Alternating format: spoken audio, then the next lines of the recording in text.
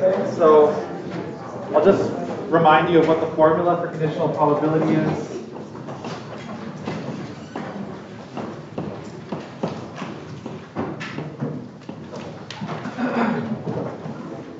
So for two events, A and B,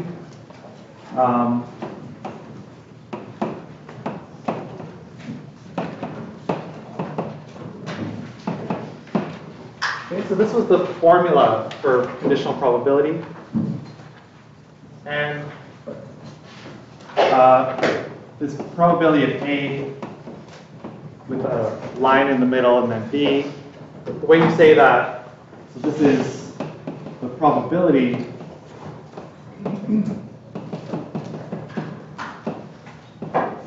of A given B. So this is kind of how you might say this in words. Basically what it, kind of intuitively what this means is this is the probability that the event A occurs given that you already know that B occurs.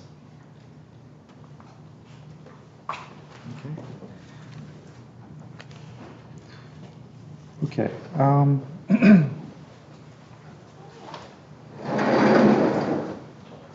One thing about this formula, so this formula is obviously good for computing the conditional probability, right?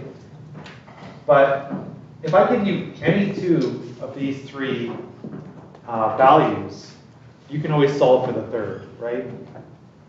So in particular, suppose I tell you this and I tell you that, or suppose you're able to easily compute, this and that, then it gives you a good way to solve for the probability of A and B.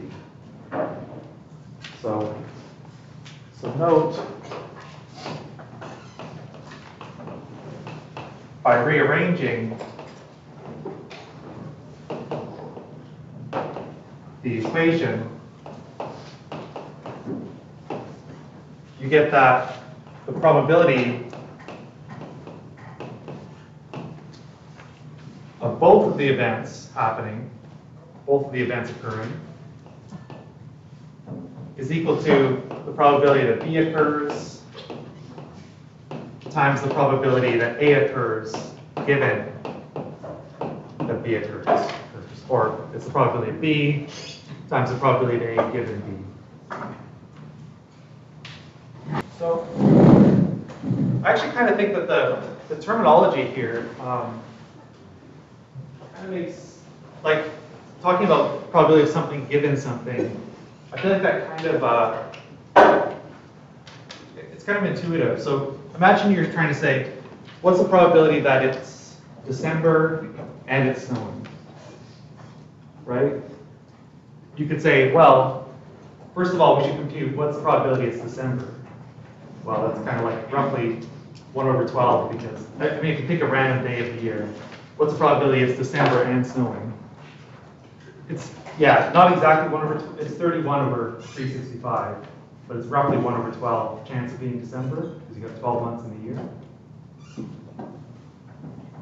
And then you could say, okay, if I already know so you want to compute the probability it's December, and then you want to say, given that it's December, like if we assume it's December, what's the probability it's snowing, right? And in Victoria, that's not a super high probability, but obviously it's higher than if it was August or something, right? So you want to say, like, what's the probability of one of these things happening, and then what's the probability of the second thing happening, given that the first thing happens? Let's do an example. Oh, actually, first, before I do an example,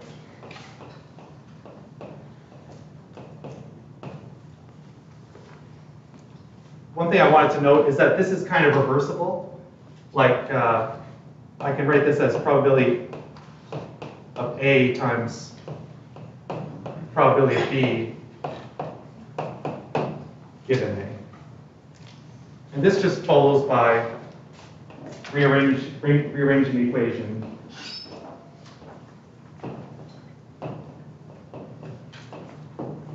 For the probability of B given A. So here we rearrange this equation, which was the equation for probability of A given B. And we just kind of switch these. That'll become A. And if we rearrange, we'll get this. So basically, if you're able to compute these two values, you can get this value.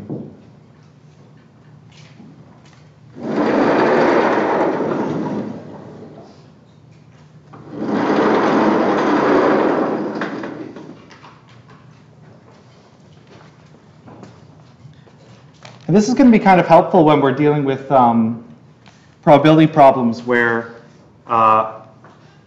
where things are a little bit trickier than the ones we've been doing so far. So let me give you an example. Although, yeah, a lot of these problems can probably be solved in more than one way, but we'll solve this problem using these formulas. So pick 2 cards from a standard deck of cards.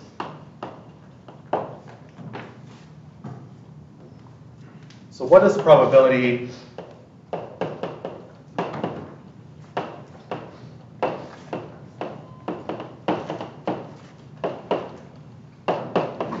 that the first card,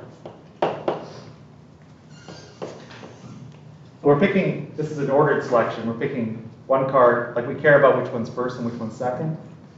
So I'm saying the first card is red, and the second is black.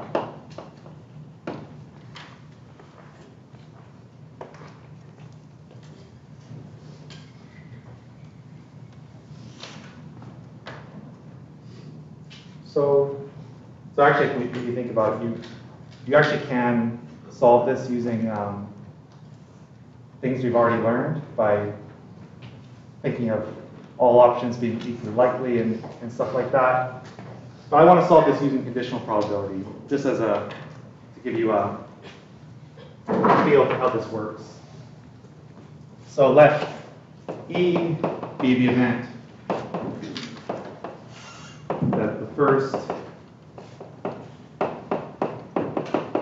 is red, F be the event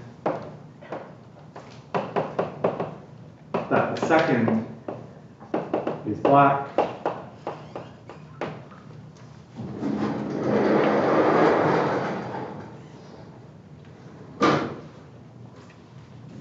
so we're trying to compute the probability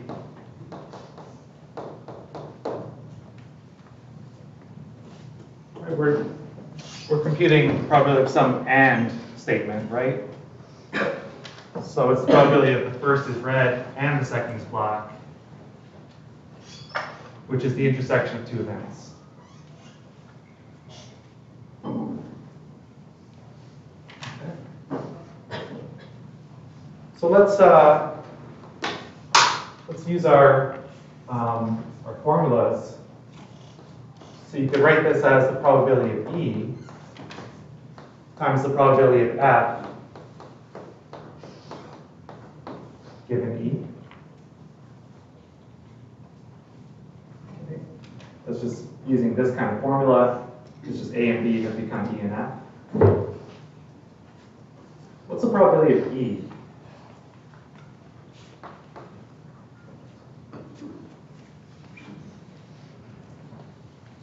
Pick a card, any card, and yeah, 1/2. 1/2, yeah, because half the cards are red, right, and half are black. So, and just to really drive this home, like, I mean, this is 1/2, but let me just write this as 26 over 52, which is a half, right? So that really kind of justifies, you know, you got 26 of the cards are red. There's 52 in total. So it's the number of red ones over the total, right? Which is a half.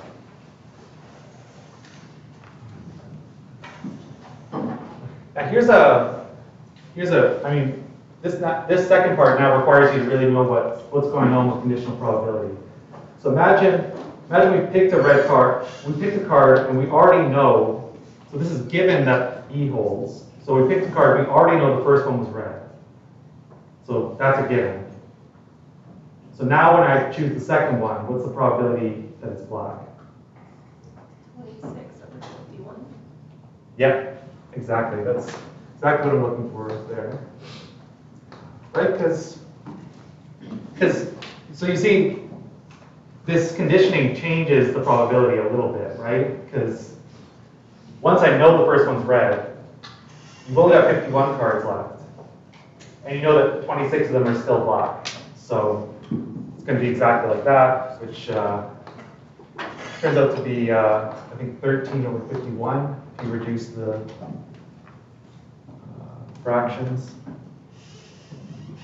Yeah. So, and then if you were asked to give this as a decimal, you would just compute the decimal.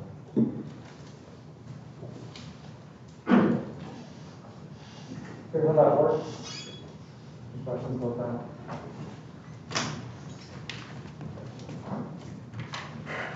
Let's do another one. This one's kind of a word problem.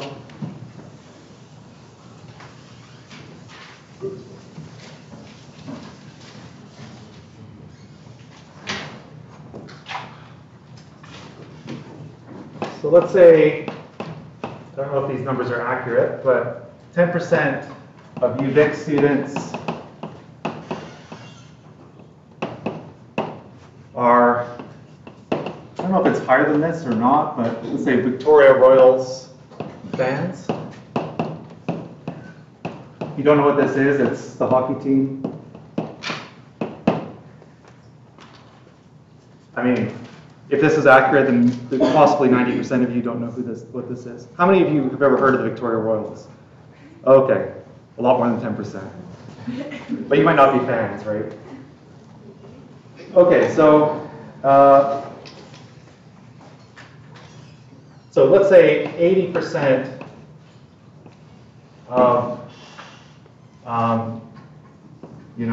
Victoria Royals fans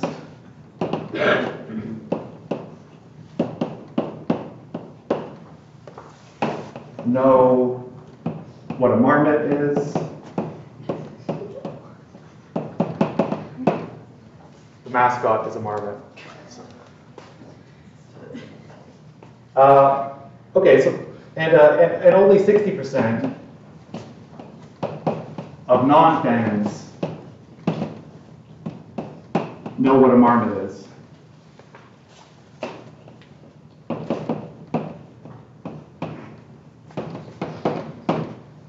Okay, so we've got a bit of data. Now, let's say we pick a random student.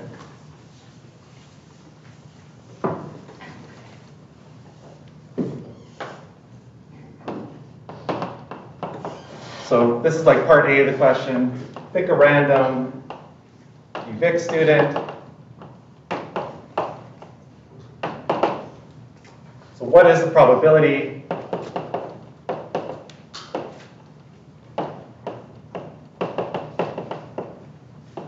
that they are a Royals fan and they know what a marmot is?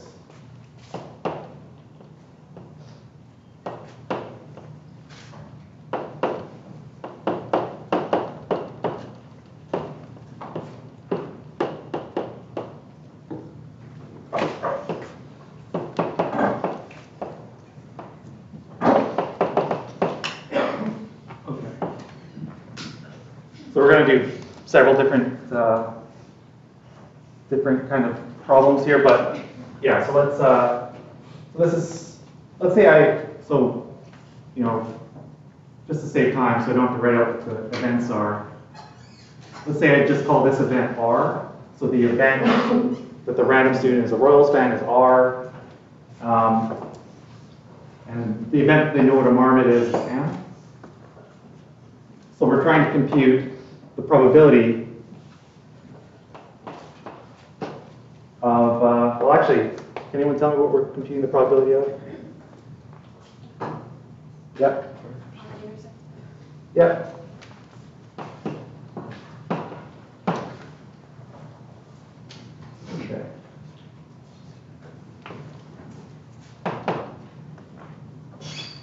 So given your data here, like,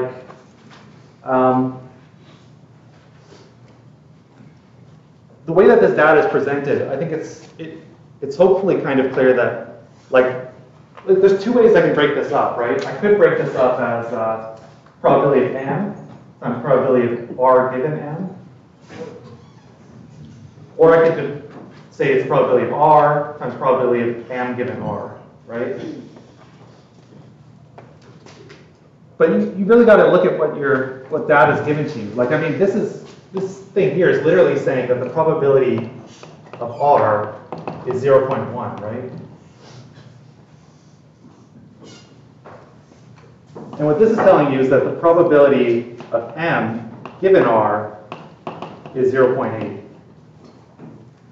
So if we're just trying to interpret what we've been told, so that makes it pretty clear how I should break this up, right? I should do r first because I'm given that information.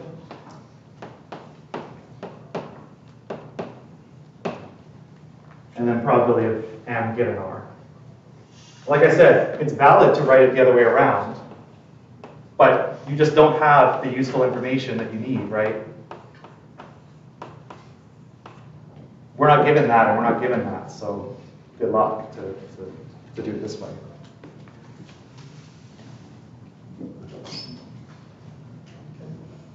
Then we just fill in our information here, 0.1 times 0.8, which I guess is 0.08.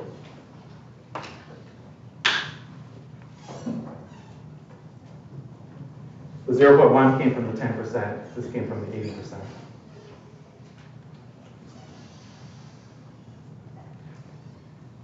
Any questions about that? Actually, I should have asked, how many of you know what a marmot is? Okay. Most people know what a marmot is. Okay. Good to know. Okay. Okay, next, what's the probability that that they're not a fan and they know what a marmot is, let's say. So what is the probability? Let's say what is the probability that they're not a fan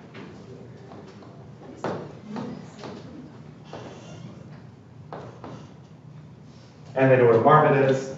This is going to be similar.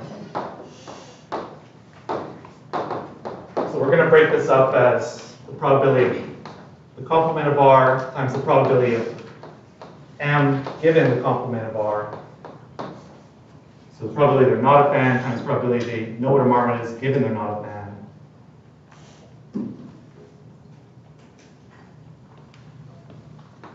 Does anyone see what I should substitute for the first part? Yeah. You should just do like 1 minus 0.1. Yeah. Because, you know, if 10% people are fans, then 90% are not fans, right?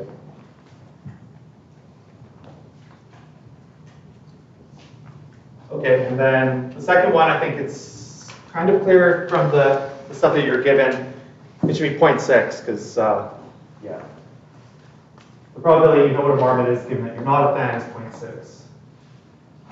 So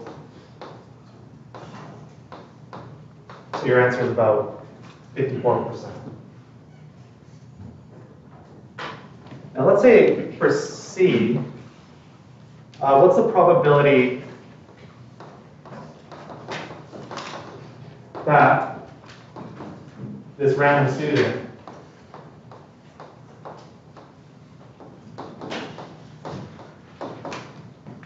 knows what a marmot is?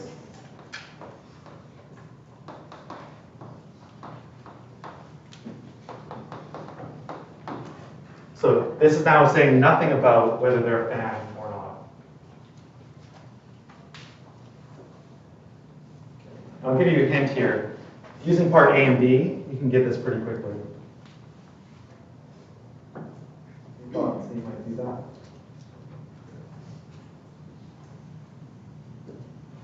Yeah.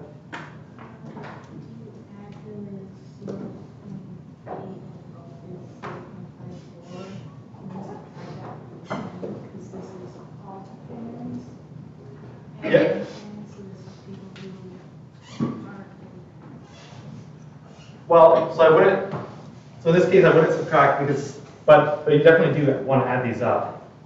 So you're trying to compute like probability of n, right? And adding these up is the right thing, because if you think about it, what's the probability of m? Well, it's the probability of m, well, let's say r intersect m plus the probability of r prime intersect m.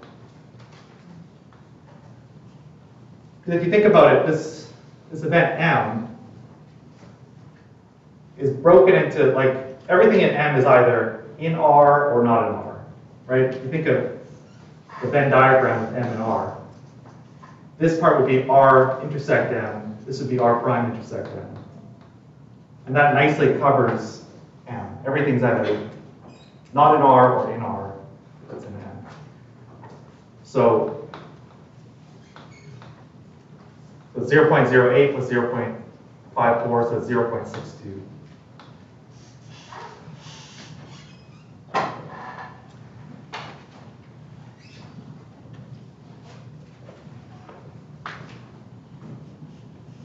Any questions about that last bit? So n is just the stuff that's in m and in R plus the stuff that's in m and isn't in R.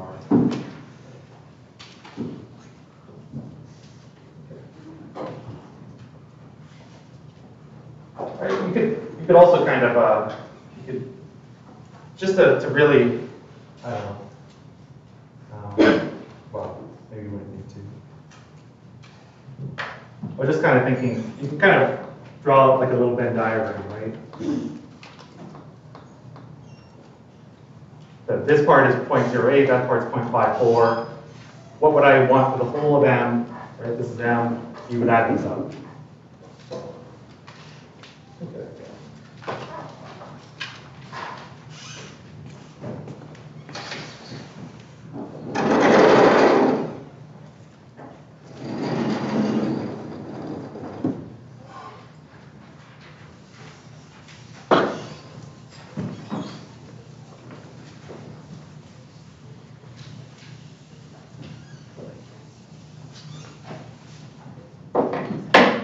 So if you, so this might come up sometimes, that this idea that, so we're just looking at conditional independence things for two events, E and F. You can also use conditional independence to determine the probability of the intersection of 3 events or 4 events or 5 events. So note, similar formulas work for any number of events. So for example, the probability of the intersection of 3 events, A, B, and C, is the probability of A times the probability of B given A times the probability of C given A and B. Yep. Can you redefine conditional independence? I haven't even defined it yet. So. You used it a moment ago. You did. Don't think so. I mean. I wrote it down. Yeah, I don't think we've talked about independence yet, but we will get there pretty soon. So, right. So for 3 or more events, I mean, this formula, again, if you kind of reason it out, it makes sense. What's the probability that all of these things happen? Well, in order for all 3 of those things to happen, A has to happen. A has to occur. And then you want to say, okay, if I already know A occurs, what's the probability B occurs given that A occurs? Okay, that's that. And now at this point, we know that we're assuming A and B are both occurring. And we want to figure out the probability of C given A and B. Right? So, and And actually, so before we got, for 2 events, we had 2 formulas, right? And here you're gonna have like 6 formulas, because you could do A and then B and then C, or you could do A and then C and then B, or B and then A and then C. All these different combinations. And basically, if you ever had a problem like this, you would kind of look at the data you have, and that would just decide the order, right? If somebody gave you the probability of A in the question, you probably want to start with that, and then figure out, have they given me B given A or C given A, and so on. Yeah? Sorry, can I quick see from here? You're just adding all those probabilities together at the end? Oh, in this part, this thing here, or? Well, if we're wanting to do it with more variables. So it's not adding, so you're always going to be multiplying, and just, so if you had 4 different variables, you would, yeah, you'd have 4 factors that you're multiplying together. So it'd be like A and then B given A, C given A and B, D given A and B and C. But yeah, so this is kind of telling you sort of one region of your Venn diagram. If you wanted multiple regions, you would then add up the problem. You would add up these things. So. Yeah. Would you kind of like break that into like the first formula? So you find like A intersect B, and then you do like the probability of C given. Yeah, you can totally think of it like that. Yeah, that is pretty much what's going on. Is you're kind of, you got the first formula happening, and then it's like extending that by 1 step. Kind of thing. Yeah. Okay.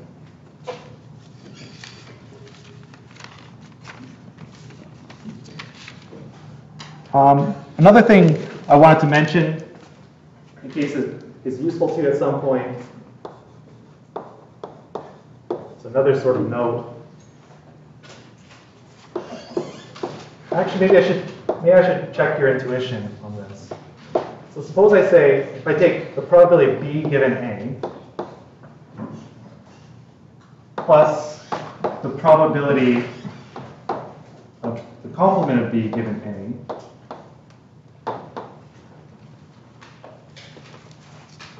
I guess my question is there any guess what that should equal?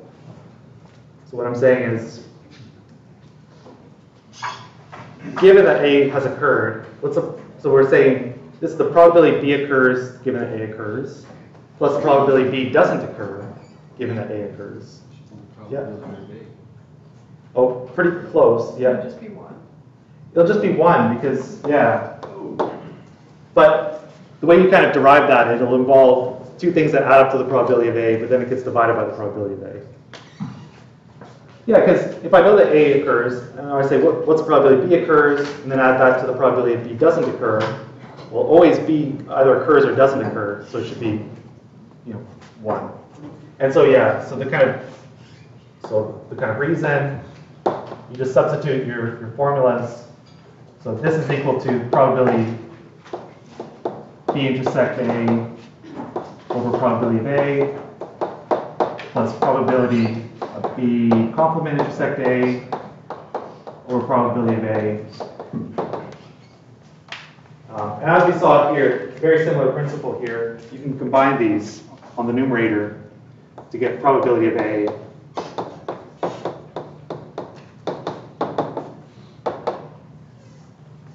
And yeah, it becomes 1. Any questions about that? Okay, so now we're going to get into independence. It's possible I may have let the word slip at some point. I may have said independence, but now we're going to formally say what it means.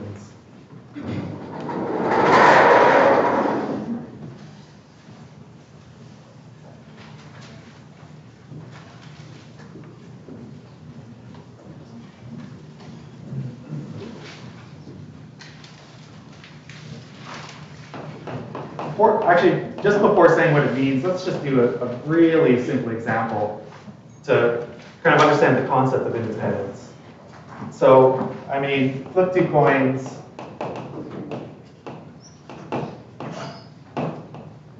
E is the event at the first is heads, and F is the event that the second is heads.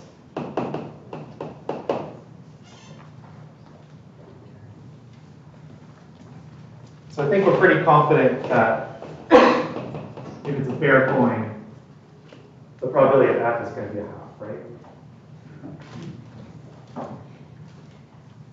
What if I wanted to know the probability of F given E?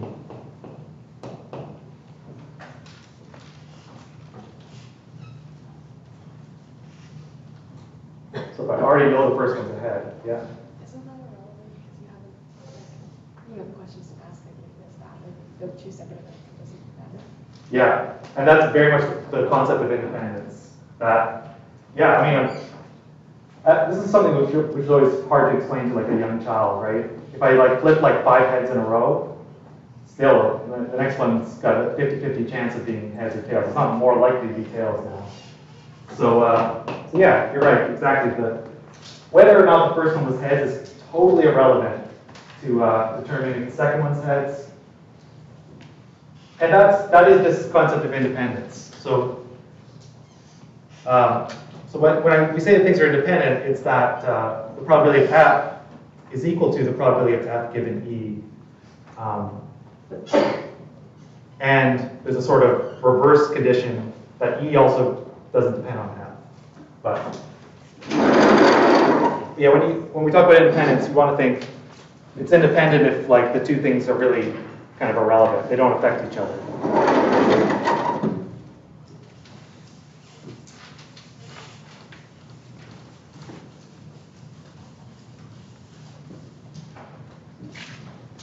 So 2 events,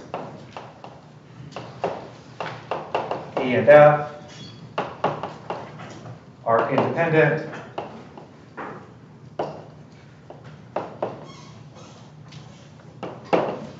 If the probability of F given E is equal to the probability of F, and the probability of E given F is the probability of E. Okay, so you kind of need it to go both ways. And it's clear here that it would go both ways, right? The second point doesn't affect the first, and the first doesn't affect the second.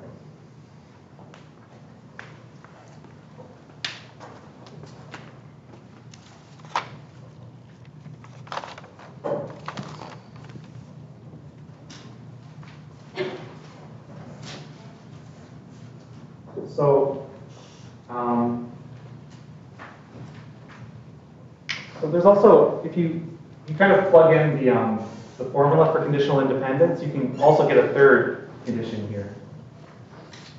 So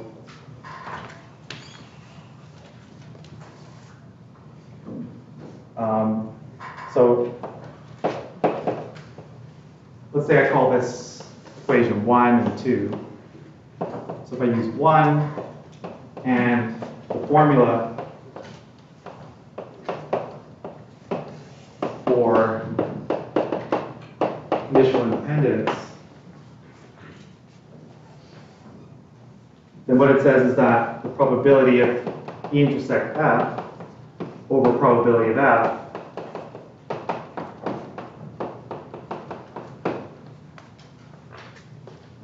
is equal to probability of E. Yeah?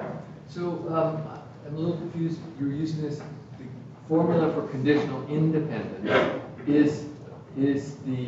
that's the term you're using. Oh, is it did I say conditional conditional dependence or conditional Oh, independence? sorry, I should be saying conditional probability here. Yeah. I might keep saying conditional independence. If I haven't been saying that, I apologize. So what I mean to say is using equation 1 and the formula for conditional probability. So sorry. This is conditional probability. Yeah, thanks for catching that. I haven't had much sleep lately. Kids? Okay, so then this can be rearranged, right? So if I rearrange this, it says that the probability of E intersect F equals probability of E times probability of F. So let's say I call that equation 3.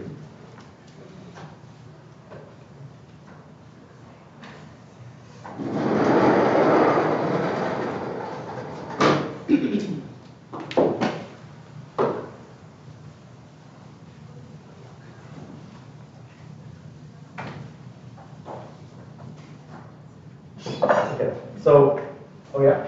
So, just going back to the definition of independence, is there ever a scenario when the probability of F given E equals F? Like when it's When one holds, yeah, the other one's doesn't. independent, but the other one isn't? Yeah, actually, we're going to see, that's exactly what I was going to kind of address right now. Okay. This is the definition given in your textbook, but it turns out that if one of them holds, then the other must hold, and this one must hold, and they're all kind of the same thing. So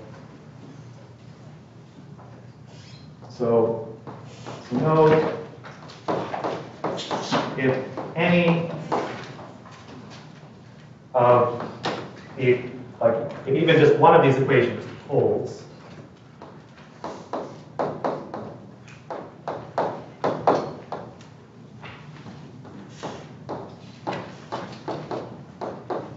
then all of them hold. So to check for independence, this time I do mean independence. So to check if E and F are independent,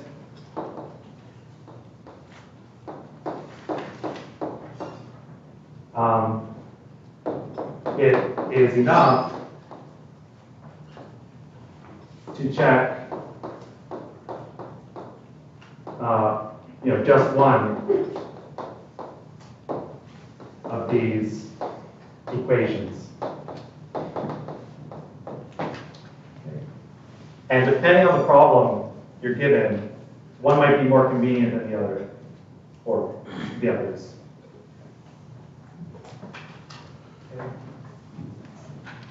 So if I've got two events and I check equation 3, and I see, it doesn't hold, then I can say it's not independent. Yeah? I'm sorry, I might have missed it. What do you mean by holding? Holding means that the left-hand side equals the right-hand side.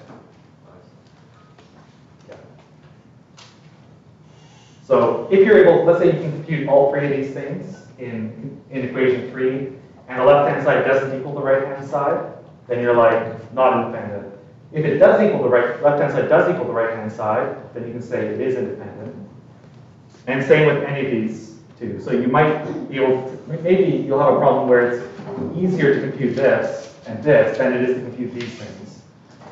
And then you want to check this equation. If it holds, you're good. If it's not, you're not. Yep. How are we checking if it holds? Because aren't we using like the left side to compute the right side? So if you're asked, is it independent? What you would want to do is you like compute this value, and then separately compute that value. And if you get 2 different numbers, then they're not equal, right? And then you can say not independent. So if you're asked if something is independent, you don't use this formula. You try to check this formula if it's true or not. That makes sense. How will we use that? You would use this, suppose I gave you a problem where I give you the information, assume these 2 things are independent, then you can use this as much as you want, basically. So if you know they're independent, you can use this. You're trying to show they're not independent, you need to show that this doesn't hold. And might we be given the facts that would tell us that these don't hold? Yep, yeah. Or you might have to compute them yourself. Like, you might be able to compute this and compute that and compute that. Using techniques we've done earlier, and then just check the equation at the end. So that would be a longer problem.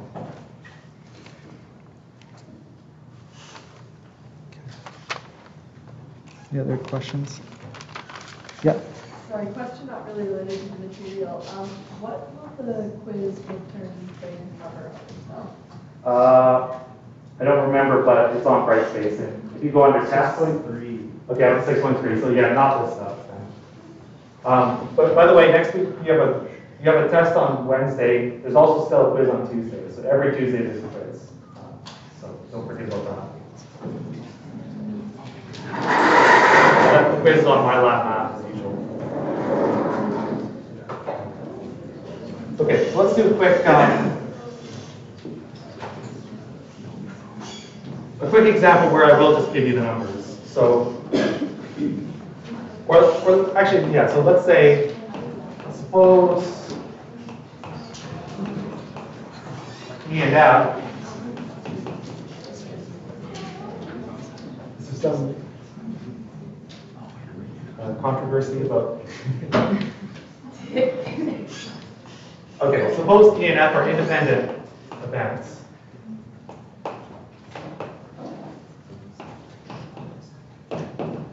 Such that the probability of E is 0.2 and probability of F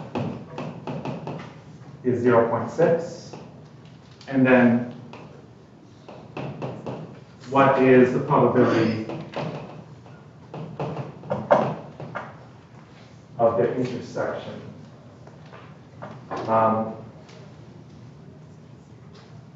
So this is one of those situations where you would use the formula. So you're not trying to check if the formula holds or not, because I've given you the information that they are independent, and so this means you're allowed to use the formula, right?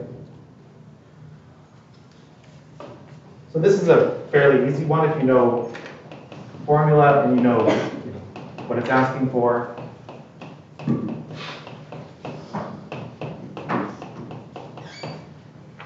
So because they're independent, this is true. And then you can just plug in 0.2 and 0.6. And you get 0.12.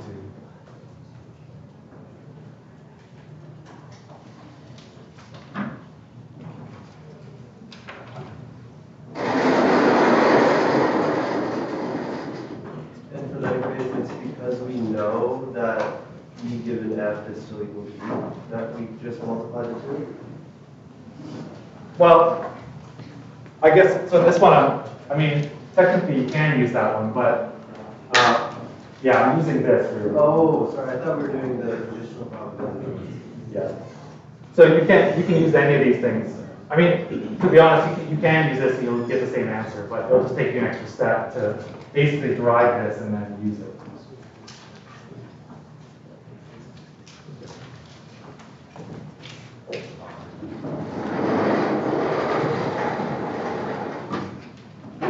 So another one, let's say we deal 3 cards.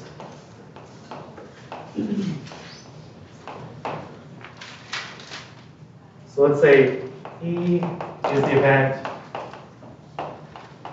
that they're all red.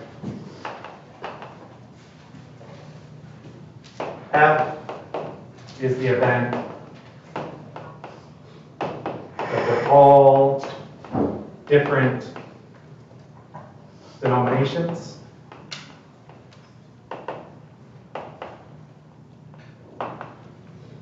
Denominations are like ace to up to 10, jack, queen, king, right?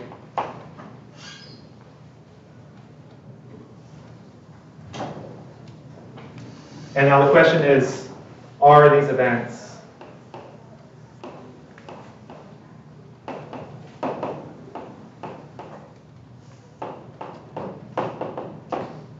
independent?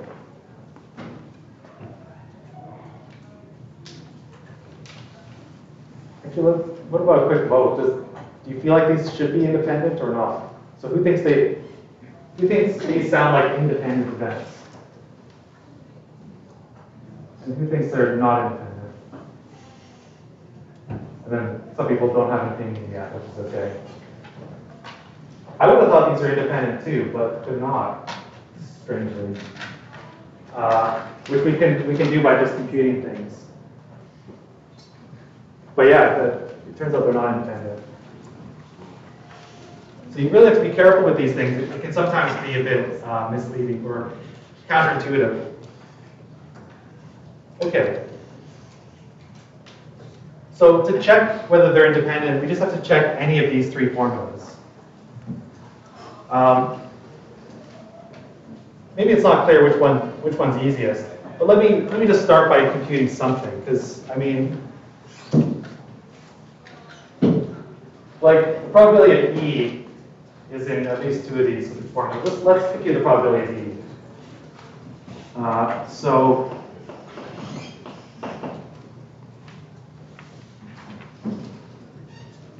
the probability of E, again, all possibilities are equally likely to pick 3 cards in an unordered way. So note that these events don't care which order you pick the cards, so we might as well do unordered selection. So it's 52 choose 3 on the bottom, 26 choose 3 on the top.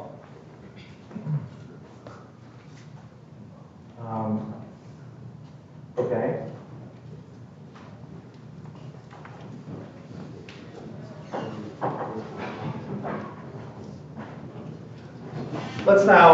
Let's check equation 3. So what's the probability of F?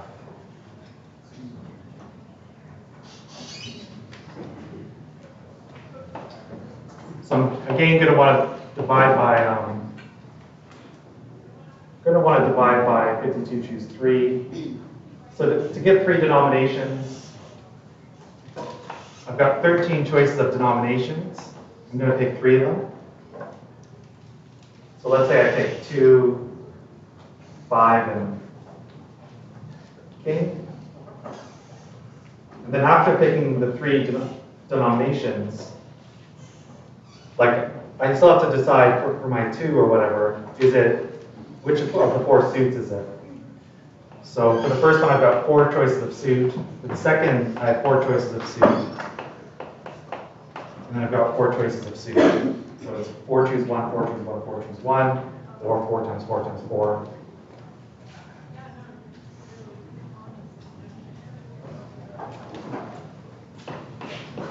Okay, let's now compute this. Probability of E intersect F.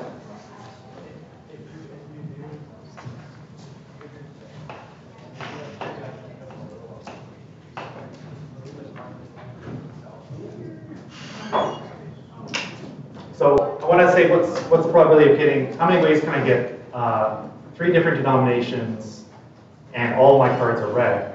It's kind of the same as what we did here actually, except, so we picked 3 denominations.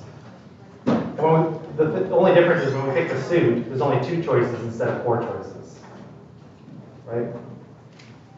So pick the suit, 2 choices, 2 choices, 2 choices. Or pick the denominations, 13 choose 3. And then 2 ways to pick the first suit, second suit, third suit. And it might not be completely clear, but if you put all of these things in your calculator, if you multiply these 2, it's not going to give you the same number as this one. So this one's about 0.1035. And if I take, so I'll quickly write this in, probability of E times probability of F, if you do that in your calculator, it'll be about 0.0974. Okay, so they're not equal, therefore not independent. So the answer is no.